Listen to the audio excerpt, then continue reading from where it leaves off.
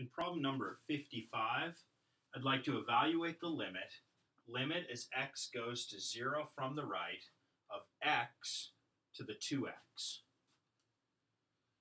Okay, so what we're getting here is very interesting. This is kind of a cool problem type. And first let's look at the form. So if I plugged in 0 here, I kind of get 0 here for x, and then 2 times 0, of course, is 0. So I get 0 to the 0. 0 to the 0 is kind of a cool form in that 0 raised to any power is 0, and anything raised to the 0 power is 1. So what do I get, 0 or 1, or maybe neither? I think it's just kind of an interesting problem. But this is definitely an indeterminate form. It's not necessarily 0, it's not necessarily 1, it's indeterminate. We're in an interesting situation also where we have x's in the base and x's in the exponent.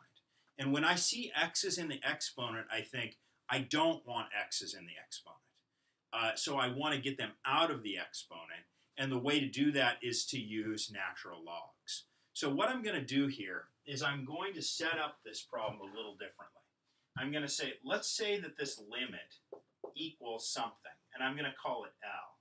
So I'm going to say that L is equal to the limit as x goes to 0 from the right of x to the 2x.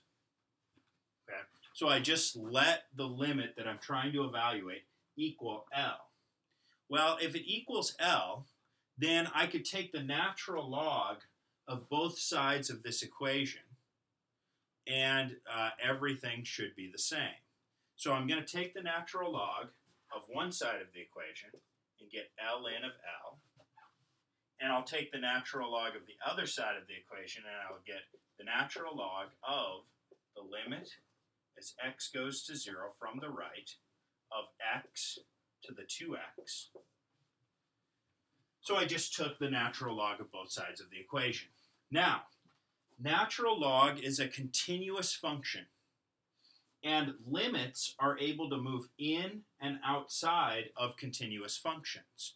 In other words, I'm able to flip this natural log and this limit sign because ln is continuous. If it wasn't a continuous function, I can't so much do that. But because I know that ln is continuous, I'm able to. So let's make that switch, and I get that ln of L is equal to the limit as x goes to 0 from the right of ln of x to the 2x. The whole reason I used ln in the first place is so that I'd get something like this. I've got ln of x raised to the 2x power, but by the power rule for natural logs, I can move that 2x out in front of the natural log. So let's do that. If I do, I get that ln of L is equal to the limit as x goes to 0 from the right, the limit as x goes to 0 from the right of 2x times ln of x. So the question is, now is this something that I can deal with? Well, let's see what its form is. This has form. If I plug in 0, 2 times 0 is 0. Ln of 0 from the right is negative infinity. So this is an indeterminate form, but not one of the indeterminate forms that I'm really happy to have. This is 0 times infinity, so I need to mess with it a little bit to get it into a form where I can actually use L'Hopital's rule. So I still have ln of L. So what I'm going to do is I'm going to take that 2x, and I'm going to, actually the 2 could come out of the limit. Maybe I'll just do that right now. I'll pull the 2 out, and then I have the limit as x goes to 0 from the right. This x, instead of leaving it on the top, let's put it on the bottom of the fraction. But if I put it on the bottom, then it's 1 over x.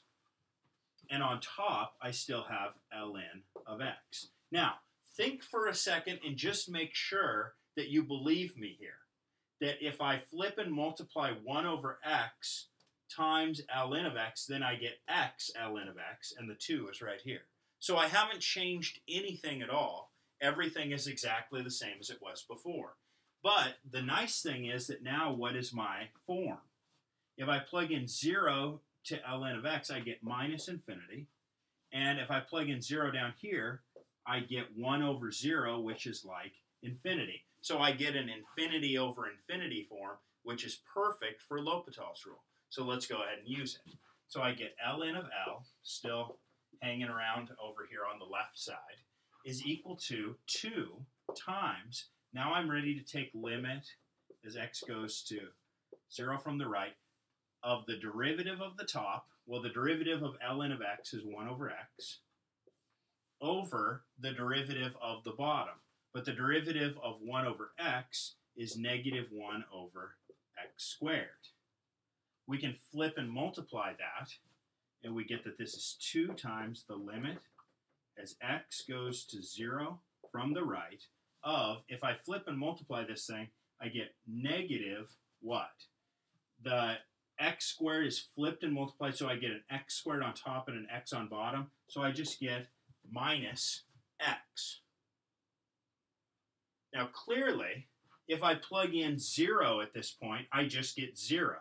So what I get is that ln of L is equal to 2 times 0, which is 0. So ln of L is 0. But I'm not trying to figure out what ln of L is. I'm trying to figure out what L is. So if the natural log of L is 0, then that would mean that e to the 0 power must be L.